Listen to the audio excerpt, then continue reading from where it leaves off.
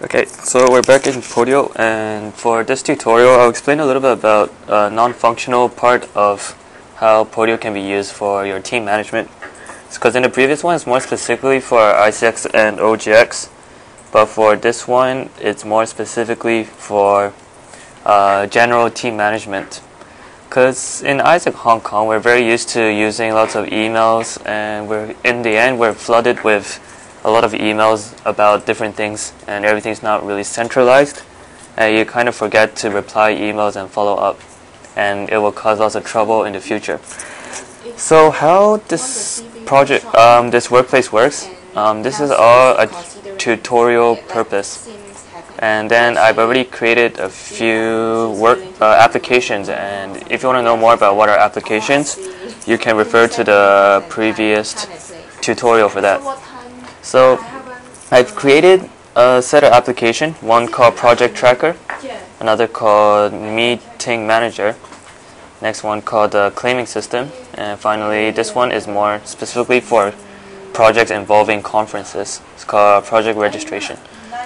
Okay, so for the first one, about the Project Tracker, say in your team you have lots of things you have to do, say invite guest speakers, book venues, and all those sort of stuff.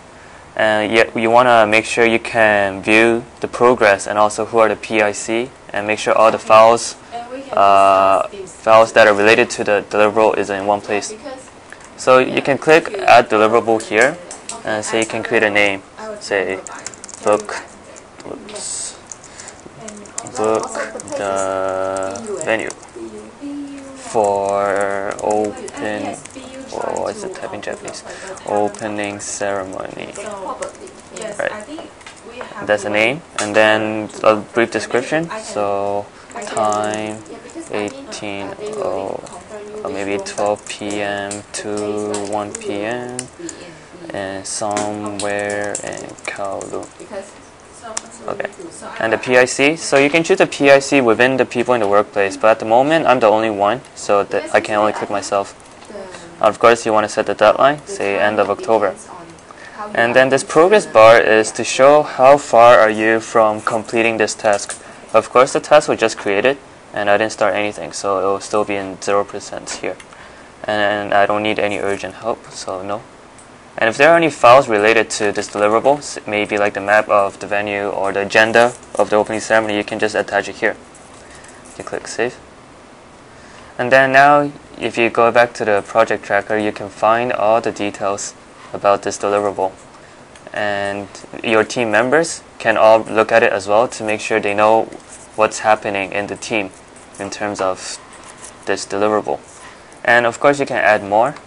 So you need to invite guest speakers for the ceremony, and then deliverable may invite Dr. to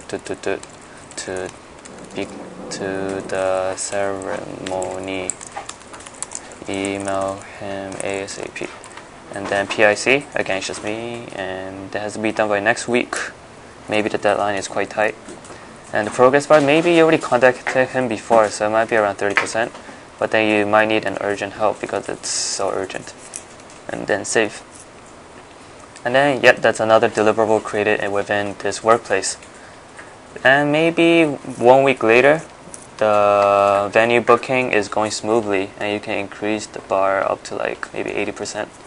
And then see here that the progress bar just instantly went up by this much. So with just one glance, you can see the deliverable name, the deadline, if there's a need for urgent help, and also who are the PICs. Well, of course, I'm just the only one here. And also the progress bar to see how far is it from completion. Right. Okay, so for the next one, it's about the meeting manager, because I know you guys have lots of meetings, both physical and virtual. So it's always a good idea to keep in track of the meetings. So how this application works is you can make sure all the meeting agenda, minutes, PowerPoint, or any related files can be in one place. So say the name of the meeting was like 1st PM meeting. Attendees, you can select all your team members, and if anyone's absent, you can just include them here as well. Yeah, and then the date and time, maybe it's like on Wednesday, at 1900, and end date, it's on the same day at around 21. 2 hours, minutes sent, nope. And then this one, next meeting time, you can edit it later after your meeting. And in the files you can attach like your agenda, your minutes, and your presentation, like your PowerPoint slides you're going to use for your meeting. And just click save. And then here, your meeting is created. And if you go back to the application, you can find your meeting, and your members can just click into it to go click through the details of the meeting and make sure that they can all find the files required, like the minutes, agenda, and PowerPoint slides, all here.